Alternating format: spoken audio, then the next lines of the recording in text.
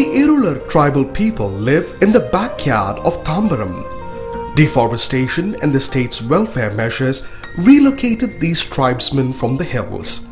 The villagers have marked their boundaries and consider them untouchables.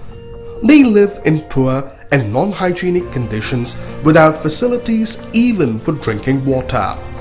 They fetch water from ponds where people clean and wash their clothes.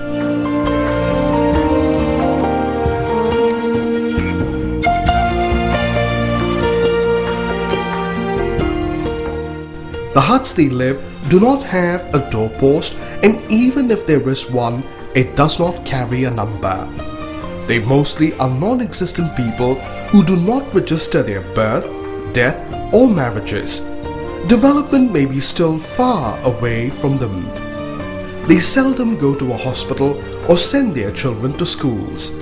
A couple of children go to the nearby school occasionally because of the midday free meal. Agape visits them once a week and provides them nutritious food like milk, eggs and fruits.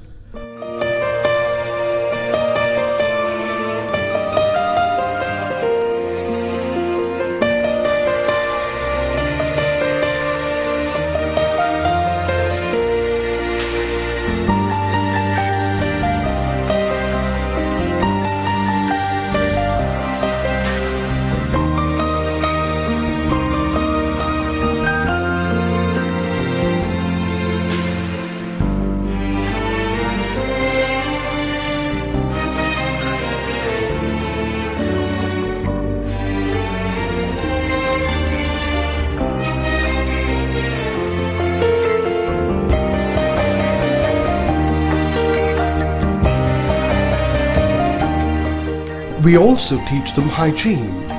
We take a barber and cut their hair whenever necessary. We provide some of their needs in rainy and cold seasons. We are working towards having a daycare center for the children to help them regularly.